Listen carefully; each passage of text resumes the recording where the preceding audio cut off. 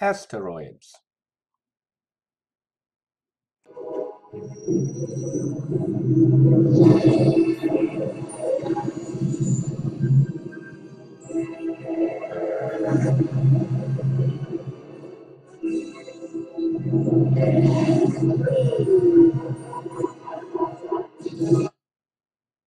No, not these kinds.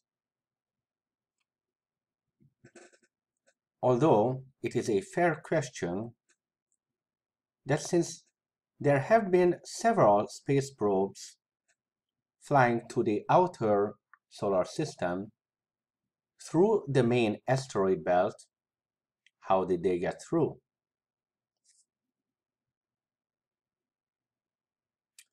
The answer is real asteroids are nowhere near as closely spaced as Hollywood movies would have you think.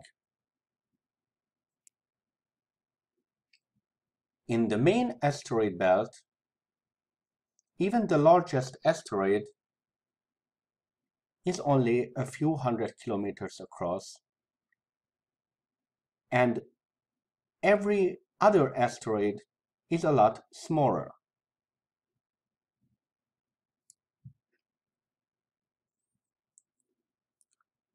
The total mass of the asteroid belt is less than that of our moon.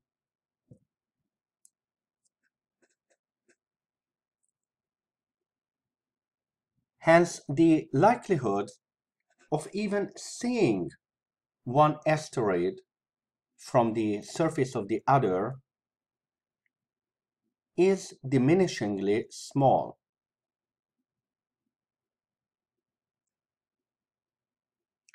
The main asteroid belt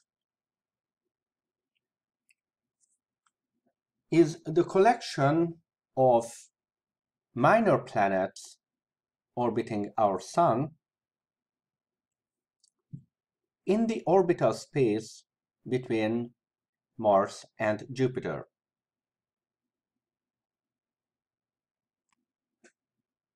They are leftovers from the formation of our solar system, many of them within the frost line and hence quite rocky.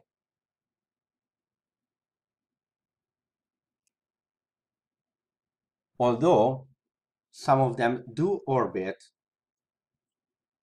outside the frost line, and their densities reveal that they might have substantial amount of ice buried underneath the surface.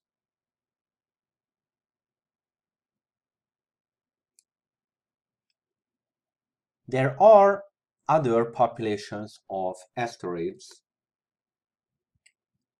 The most important one for Earth are the near-Earth objects, or NEOs.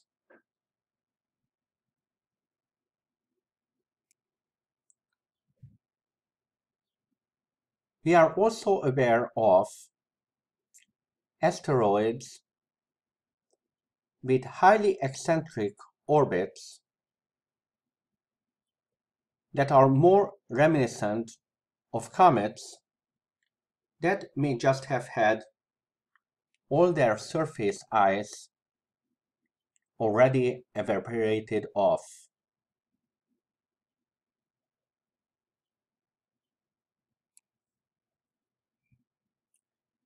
Asteroids are called minor planets because they only meet the first part of the definition of a planet.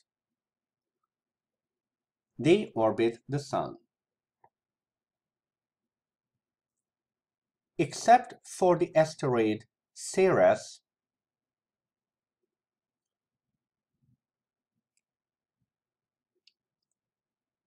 none of them are big enough to have achieved hydrostatic equilibrium due to their own gravity,